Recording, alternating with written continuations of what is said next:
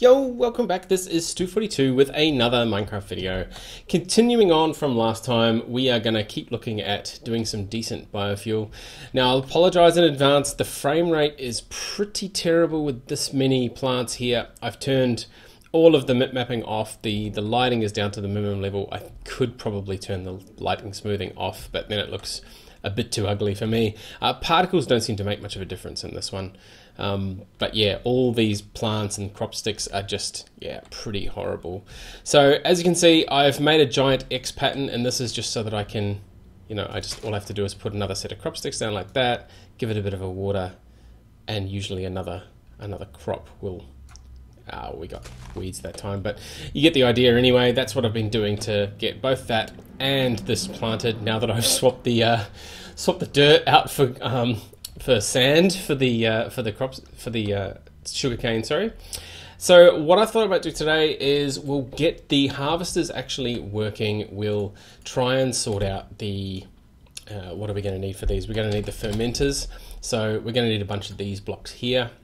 Lots of pistons, some iron components. We're going to need a ton of iron. Blue, yeah, we got heaps of that. So I'm thinking that I'm going to start with 4 of these. Yeah, 4 seems pretty good. I honestly think we could probably do 8. But what I'll do to begin with is I'll make a bank of 4. I'll extend this room out, put 4 of them along here. We'll try and get this plumbed in and see what we can do about getting some of the sugar being harvested. I don't even think I'm going to need to fill in the rest of the sugar. I really think I've overkilled this quite a bit. I'm not sure on the numbers yet. So let me go away. I'll make a bunch of fermenter blocks and all the other light engineering blocks and bits and pieces that I need. And we'll be back and we'll get this hooked up and just see how well it performs. So see you in a little bit. Okie dokie, we have cleared out a bit more space. As you can see, I have the green grid up just because one of the things I tried to do is I lined this up at the corner of that chunk over there because that is where I've finished chunk loading. So I do have a world anchor in this chunk, which does a 3x3 around it. So I thought I'd maximize my space by having it out there. I've also turned it on just so that I know exactly how far I can go. So let's just turn that off. Now, the other thing I found is turning the sprinklers off did actually fix the lag problem. So it does seem to be a graphical lag issue with the sprinklers. Now, you can't actually change. You've only got particles minimal, decreased, or full. So there's not really any setting that lets you fix this. So I don't know what I'm going to do about that. I might leave the sprinklers in. I might end up going back to the having 9 little pools of water around the place to keep everything irrigated. Doesn't really matter too much for this. I think we're going on a big enough scale that it's not going to matter too much. Up here, of course, we do lose our lovely till land, unfortunately. So we'll have to do that again if I turn these back on. Anyway, I've also managed to make a ton of stuff. So we have 76 light engineering blocks, 32 fermenter blocks, and this should be enough to make what I think was 4 of these. So I was gonna go 1, 2, 3, and then have a gap of 2, 1, 2, 3, gap of 2, 1, 2, 3, gap of 2, and 1, 2, 3. Whew. Okay, so that's gonna be a pretty good indication of where we're gonna be. And this is where we're going to put them. So my plan was to duplicate this above with the squeezer, the industrial squeezers, and then we'll do potentially, I don't know, we'll put the refineries over here somewhere. I think I'll clear the roof out between the 2 layers and make this one big open area, and then we can just sort of plumb everything in. It'll look nice and industrial. And then from here, we'll go to the refineries and go to the generators over in this corner somewhere where we can run some cables back up to the top. Anyway, here are our fermenters. So let's... Oops, not quite that far.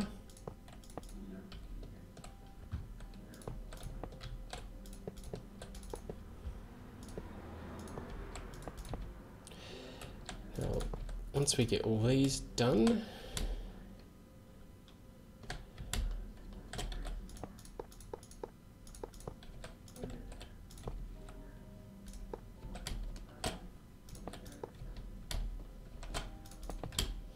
Let's just do these up the top so that we can get to them from the bottom.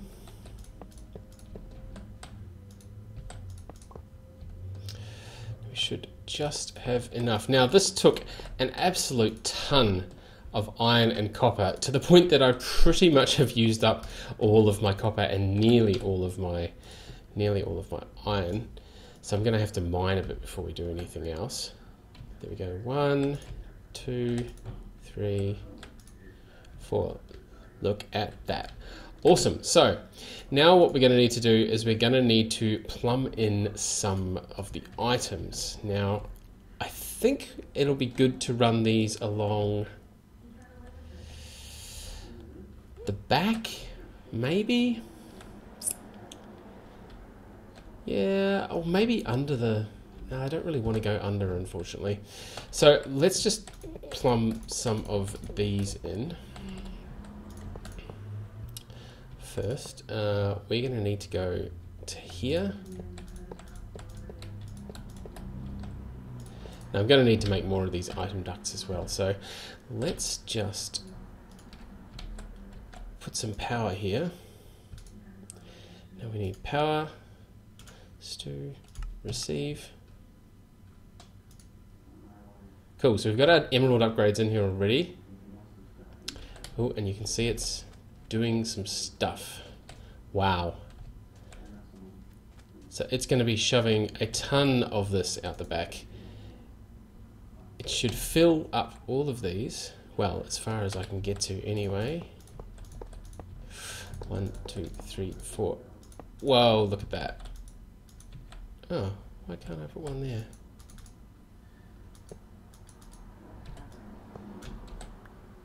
Ah, I have the light there. That's cool. So let's just put the light back there. Cool. Now, if we wanted to, we can grab the wrench here and just make it a bit prettier by removing the extra bits. Cool. And I actually want it to appear like it's going all the way around the back, so let's just do that. Awesome. So this is now going to merrily harvest all of this stuff. It'll fill all the way along all 4 of these. Now the thing I'm not sure about is how balanced this is going to be. See, this is going to... Wow. That's cool. So this is going to harvest all of this, and by the time it gets back to the start, look, we've already got one that's 71%, so we might even be basically constantly harvesting, or have enough there to constantly harvest it, even more once I fill the rest of the space in. So that one's full, that one's full, that one, yeah, we haven't quite got to that one yet. So it looks like with the X pattern here, we should probably have enough in one full harvest to fill 4 of these, which is just crazy. So it's definitely... Now, I had some flux ducts on me. Those have obviously gone somewhere. Up and one more. So we have... Oops. It's an energy flux duct. Cool. Let's grab a stack of those. Groovy. Where are we going? Down. Cool. So I've decided to use these instead this time around. I don't know. I could have used the... Oops. Now I need to hold shift.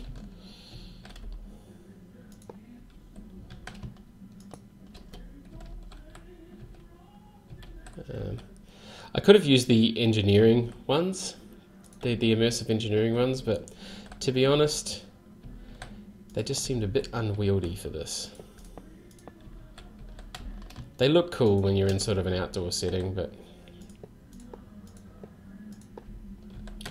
for here, I think we're just going to go with the Old Faithful. And one more and come out this way.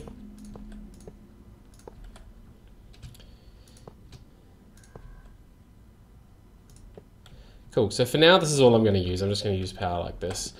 This is now happily making some ethanol. And we haven't quite gotten to the last one yet.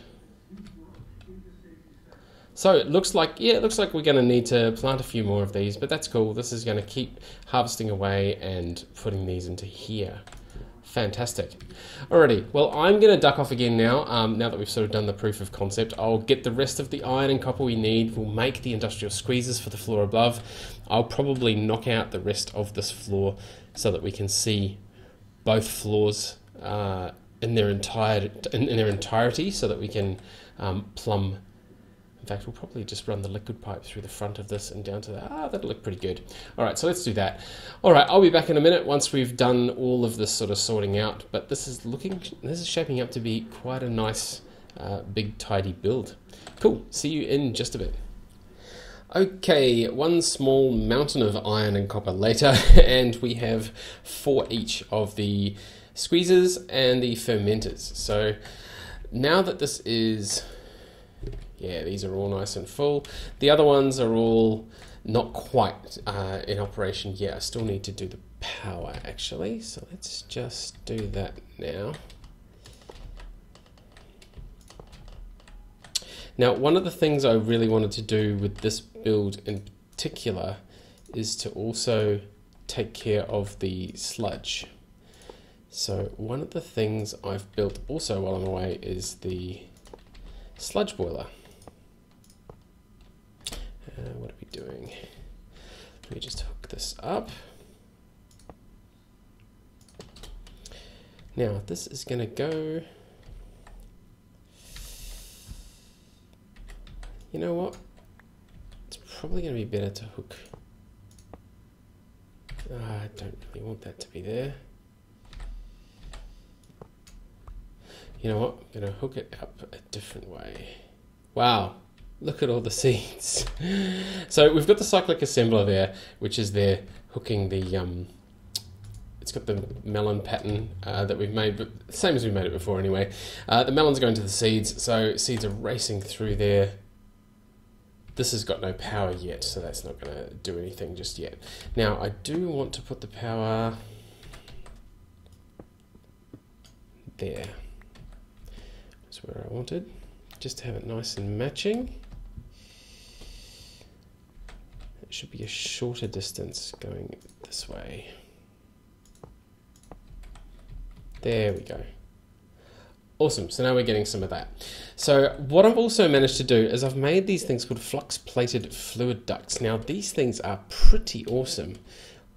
As you can see there, I've got one here and one here, and what they seem to do, although it's a bit laggy looking up and down, is they transport the sludge one way and the power the other way, so they can do power and sludge all at once. Now this here we have set for liquids here, so we're sending liquids that way and we're receiving power. So what I wanted to do, I don't know why that's so laggy. I think it's just all these seeds. All right, so now that that's there, let's seal this up. So we've got a bit of a walkway at least. Now I reckon this is laggy just because there's so many seeds filling all of these up. Yep, so that's going to be a while. So I've got a dimensional transceiver and a sludge boiler, so we're going to want to put this somewhere far away because it does tend to be quite nasty. Now what I wanted to do was put it probably out over here somewhere. Now this is where we can get a little bit tricky. So I might build it actually it needs to be in the chunk loaded area. So the chunk loaded area is this chunk and then these two.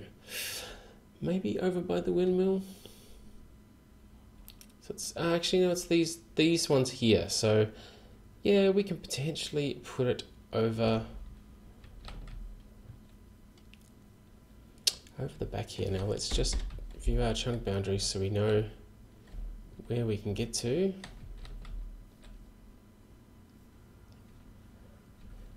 So this is the chunk that we can go to. So let's put it all the way over here somewhere. I might build a little house to go around it at some point. So if we put that there, and where is the output of it? We don't know. All right, and put that there. Now, this can be set to we can send items, which is the items that it produces. We can receive sludge, which it's now received, and we can also receive power. So there we go. This should now work. Ooh, and hurt me. But it should also send the items back through. So if we go here, now this is the buffer.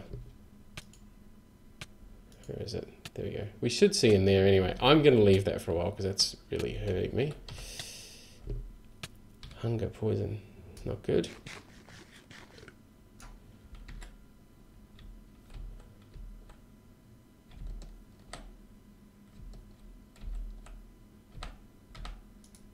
So I can just click on it.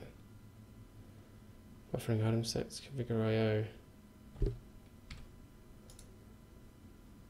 So this is still working. It's working its way through the sludge, but I haven't seen any items yet. So maybe those items are going through. I would have thought it would be, you know, blocked up and not actually doing anything if it couldn't send the items. So we'll leave that there for now anyway and see how we're going. Now, what that will have done though is it would have sped up all the stuff down here,